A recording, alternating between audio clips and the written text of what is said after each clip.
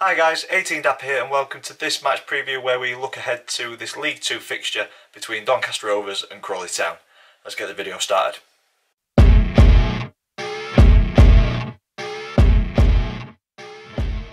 So guys, welcome to this match preview, Doncaster Rovers versus Crawley Town this weekend in League 2. If you're an existing subscriber, thank you so much for supporting the channel and returning time and time again. It is greatly appreciated. If you're new to the channel, please consider clicking subscribe so you don't miss any future content. The matchday vlog will be coming up tomorrow evening. And if you are new to the channel, this is a format that we go through match previews. We'll look at the previous meetings between the two clubs, we'll look at current form across all competitions. I choose a Doncaster Rovers player to say a few words about, and then I pick a Crawley Town player as my opinion, as the one to watch for you guys. But as I always say, you know your club much better than what I do, so if you think I've missed the mark, please in the comments down below let me know who us Rovers fans should be watching out for in tomorrow's fixture.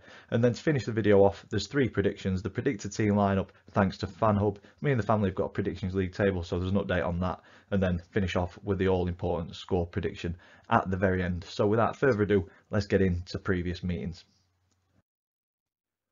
Donny and Crawley not faced off too many times in our history, only 6 times in total, with both teams winning one game, and then we've shared the spoils on 4 occasions, so about as even as you're going to get coming into this one. But when we drill down into our more recent 5 fixtures, in 2013 it was a 1-1 draw away from home, and then in the 14-15 season in League 1 it was a 0-0 draw at home and then a 5-0 away victory for the Rovers. And then in the 16-17 season in League 2 it was 2 draws, a 1-1 draw and a 0-0 draw. All of these draws won't be enough for us, in my opinion, on Saturday. It's a big game, we've got to win it. Current form, it's not good reading for both teams, in all fairness. Rovers winning 2 out of their last 5, but there's 3 defeats on the bounce sandwiched in the middle of those 2 victories. Those 3 defeats coming in the league. Crawley, on the other hand, a win in the Papa John's Trophy, a draw and a win, and then 2 defeats coming into this one. And for me, the pressure's starting to mount on Gary McSheffrey in the Doncaster dugout after 3 poor performances in the league that resulted, as I mentioned, in the 3 straight defeats that we can see on the screen. Performances all season, they've not been particularly good, they've not been stellar performances, but what we have seen is fight, organisation, togetherness, desire to pull results out of the bag, late goals that have got us 3 points or a point. And for me, that fight, that desire, that passion has been missing in the last 3 games, and there's been talk that Gary's lost the dressing room, or however you want to put it, but we need to see performances and victories coming back sooner rather than later. Midweek there was a couple of tweaks in the tactics for Gary McSheffrey, and that got us the 3 points at League 1 team Lincoln, so a positive result against a good team who beat us 3-0 in the Carabao Cup earlier in the season. So yeah, I try not to look too much into the Papa John's because there is a lot of changes in the squads, and nobody really takes it particularly seriously, but I think that result nonetheless should give the lads confidence going into these 3 vital games coming up, the first one being tomorrow's against Crawley. So hopefully a bit of confidence coming into this one and we can turn those 3 straight defeats into a win tomorrow. Crawley, on the other hand, not quite hitting the stride that many expected at the start of the season. After a decent transfer window this summer, they were tipped to push on from a 12th place finish last season, and it's just not quite happened so far this season. It's been a tough start to this campaign season with only 1 win from their opening 9 games, drawing 3 and losing 5. But there is signs that things are starting to come together a little, with the first win at home to Stockport following a hard-earned point at Salford. So they're showing that they have got the ability at this level, but it's just not quite clicked so far this season, and hopefully it stays at 1 win from 10 come 5 o'clock, 6 o'clock tomorrow. On to player profile. So for this one, Doncaster Rovers, I have chosen somebody that we've not seen in a long time. It is Ben Close, 26 years old. He's a midfielder signed from Portsmouth last summer. He was Richie Wellens' first summer signing last season, but unfortunately he's been plagued with injury, so he's not been able to influence the team as he'd have liked to last season. I think if we got a fit Ben Close in the midfield last season, we'd have potentially still been in League One this season. But it is what it is. We find ourselves in League Two, and it was great to see him back on the pitch midweek in the Papa John's Trophy. Hopefully we see more of him this season, because I think his ability in the middle of the pitch will be vital, especially when potentially Clayton, Tomlin start to tire.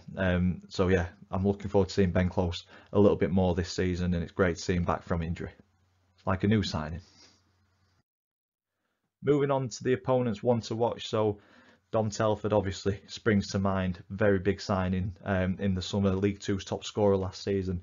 But I've not gone with Dom Telford as the one to watch tomorrow. I've gone with Tom Nichols, 29 years old, centre forward. And the reason I've gone with Tom is being involved in the most goals this season for Crawley so far. 10 appearances, 3 goals and 4 assists across all competitions, and 3 of those assists in the league came against Stockport, the game that they won. So I think if we stop Tom Nichols, we're going to potentially nullify any threat or any potential balls in the box that Dom Telford, Dom Telford, can get on the end of. I think if we keep on top of Tom throughout the game, we should come away with 3 points in this one. So for me, the one to watch is Tom Nichols tomorrow. But like I said at the start of the video, you know your club much better than what I do. So please, if there's somebody else, pop them in the comments down below and give us your reasons why they should be the one to watch.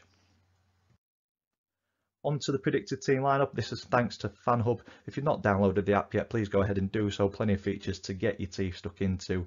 And if you're stuck in the queue and you want to get into the app, I've got a golden ticket. There's a couple of uses remaining on this. It's 18D-W88. Type that in, you'll be straight onto the app. And I use it mainly for the predicted team lineup. And this is what I'm going for tomorrow's game against Crawley. We saw midweek a changing tactic, going 2 up top. We got the rewards.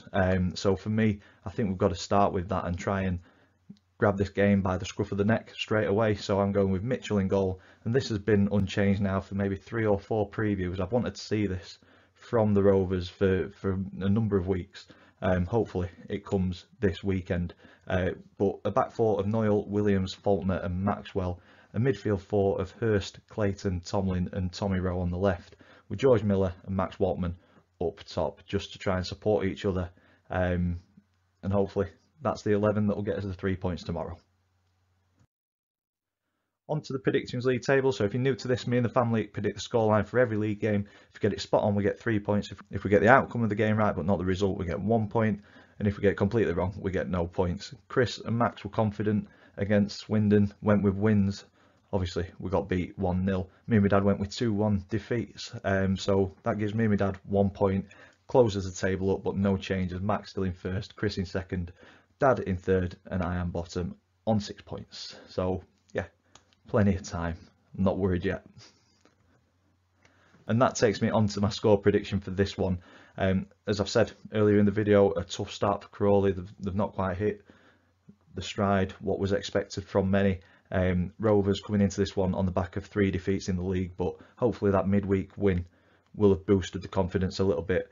I'd like to see the pressure eased from McSheffrey, but I think he's got to get 7 or 9 points from these next 3 games. So I think we've got to start with a statement win. So I'm going to stick my neck out and I'm going for a 3-1 victory to the Rovers. Let's hope that is the scoreline come 5 o'clock tomorrow. And that's where I'm going to leave this one. If you've enjoyed it, please stick a big thumbs up on it for us, please. Comments in the section down below. Subscribe if you haven't already. As always, thank you for watching, and I will see you in the next one.